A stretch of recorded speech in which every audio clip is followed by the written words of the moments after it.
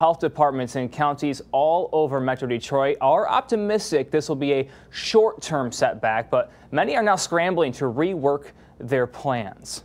Jennifer Ann Wilson is live in Detroit tonight with the challenges this is creating for local vaccination clinics. Good afternoon, Jennifer Ann. Please fill us in. Yeah, absolutely. Well, you brought up some good points already. I'm here in Detroit in front of one of the schools in which Johnson & Johnson was supposed to be given today as part of their neighborhood outreach program. The mayor of Detroit says that the Johnson & Johnson vaccines only make up 2% of the vaccines that the city is giving out. Still, they had to make a very quick and fast adjustment at the last minute, as did many counties in our area as well. And that brings a lot of logistical challenges. But they all rose to the occasion and ensured that not a single appointment was canceled. This was supposed to be a Johnson & Johnson clinic. This morning, the clinic at Oakland University had to change course fast after the CDC and FDA called for a pause in the use of the Johnson & Johnson vaccine. Wayne and Macomb counties also acted quickly to avoid canceling appointments. If you had Johnson & Johnson, you're going to get one of the Moderna or Pfizer. We're not going to stop scheduling those appointments. We use vaccine for appointments that were not scheduled yet here at the clinic. So no one's losing out on getting vaccine at their appointment because of this. Moving forward, as COVID-19 case numbers continue to surge, Mayor Duggan says Detroit has plenty of Pfizer and Moderna, and he wants residents to take advantage. Get down to TCF, get your Pfizer vaccines, we got more than 400 people in the hospital right now just in the city of Detroit. It's the highest number we've seen in a year. We need to get vaccinated. But in other areas, could vaccination efforts slow down with just 2 vaccines instead of 3? We'll have to try to get as much of Pfizer and Moderna as we can to make up for that shortcoming. Turns out swapping one vaccine for another isn't as easy as it sounds. The paramedics and the people that are administering it have to understand how to use that product specifically. So there's a training methodology that comes into play. And now instead of just doing the one dose, they're going to have to commit to a longer period of time because they have to follow up 3-4 weeks later with the other dose, the second dose from those various products. So there's a lot more that comes into it logistically. In Macomb County, Johnson & Johnson shots were being used for homebound seniors. Not only because of the one dose, but because you can't take the other products to one location, administer one dose, and then transport it to another location. While some vaccination sites may need to close temporarily, there is hope that the Johnson & Johnson shots will be able to be administered in the very near future. The checks and balances for safety that the federal government has in place on vaccines worked. Once the 6 cases of the 6.8 million people who received the shot are studied more closely. The CDC and FDA, they're having a meeting tomorrow that'll take a closer look at these cases to see what the common denominator is among them.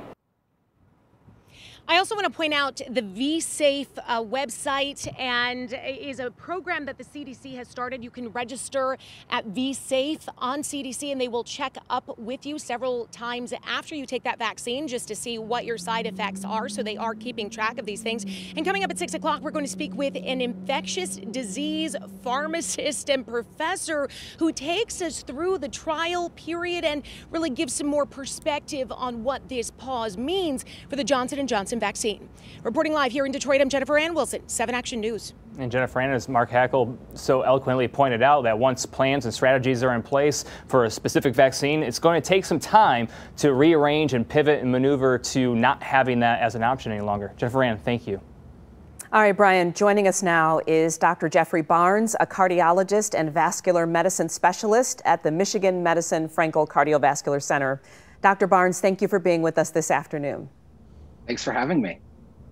So do you think this is a good idea to pause this vaccine? I think it's really important that the CDC and the FDA have decided to be as transparent as they can about these cases to let us know and to tell us they're going to learn more so that we can all be confident in just how safe and important it is to get vaccinated against COVID-19. Now, how concerned do we need to be if we've had this Johnson & Johnson vaccine? Yeah, I would tell people to be reassured. These are very rare events that are occurring, and they're occurring in a very narrow window. They tend to happen about 4 to 5 days and up to 3 weeks after receiving the Johnson & Johnson vaccine, but not before then and not after then. So it's a pretty narrow window for a very rare event. overall, these are very safe vaccines that I encourage people to get vaccinated as soon as they can.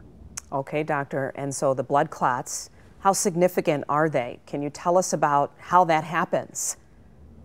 Yeah, they can be very significant. These are rare blood clots that occur in unusual locations that require pretty immediate treatment. Thankfully, all of us know how to treat these kinds of blood clots. We have the tools necessary to diagnose and treat them once we are made aware. But again, I want to reassure people these are extremely rare events, and that overwhelming majorities of people will not get these blood clots after getting a COVID vaccine. Very important to say, doctor. What are some signs that we can watch out for? Again, if you fall in that narrow window between 4 to 5 days and up to 3 weeks after the Johnson & Johnson vaccine, and you develop a severe headache that doesn't go away, maybe with some vision change or significant nausea and vomiting, that might be a sign that you could be one of the few people that has one of these events. Evaluation would be appropriate at that point so we can quickly decide if you have this clot and treat you appropriately. All right, so give your own doctor a call, or should you go back to where you got the shot, or just all of the above if you feel like you have, Yeah, I would say either give your doctor a call, or if it's really severe, you could always go into the emergency room. But again, these are going to be just during that narrow window and only for people who got the Johnson & Johnson vaccine, not the Pfizer or Moderna vaccines, which are the vast majority of vaccines being given in Michigan. Dr. Barnes, thank you for taking some time to get us up to speed this afternoon. Thank you.